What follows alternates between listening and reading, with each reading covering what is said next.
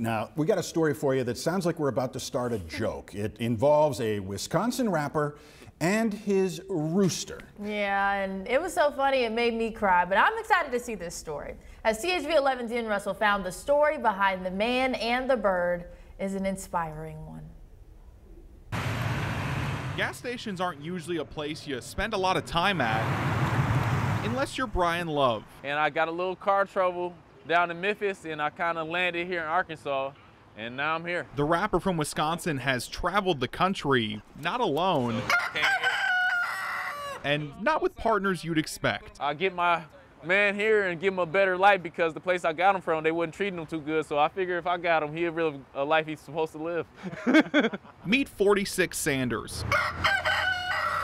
46 from the street Love grew up on. Sanders, a reference to the Colonel. Then I got serious and started to love him and became my real pet and a real thing. And the clothes, well, that has everybody talking. The man that's been getting everybody attention in town. Pictures cost $5, money to help get his truck out of the shop and get him home. I'm watching him, the Sanders. But that money isn't just for Love. I go in every town, and when I see the low poverty areas, I make a note of it, and I go do a food drive before I leave. So when y'all out there supporting me, just know I do give back, you know what I'm saying? Because, hey, y'all gave to me, I got to give to the next person. We keep it going. It's also a chance to give back to places that have helped him. My dad used to do it, and he passed away, so I figured it kind of like eased me to have a little moment like I'm still doing something for my dad, so it eased the pain for me. You'd think someone down on their luck would focus on themselves first. Love would disagree. I've been down so many times.